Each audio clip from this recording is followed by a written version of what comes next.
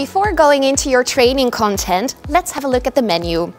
Within the menu, we can view all of our information, general settings. We can modify time zone, set a new Wi-Fi and access information about the bike. In this section, we can always review the legal conditions that we have accepted. We can see profile, which is synchronized with our Technogym account. We can set our maximum heart rate and threshold power.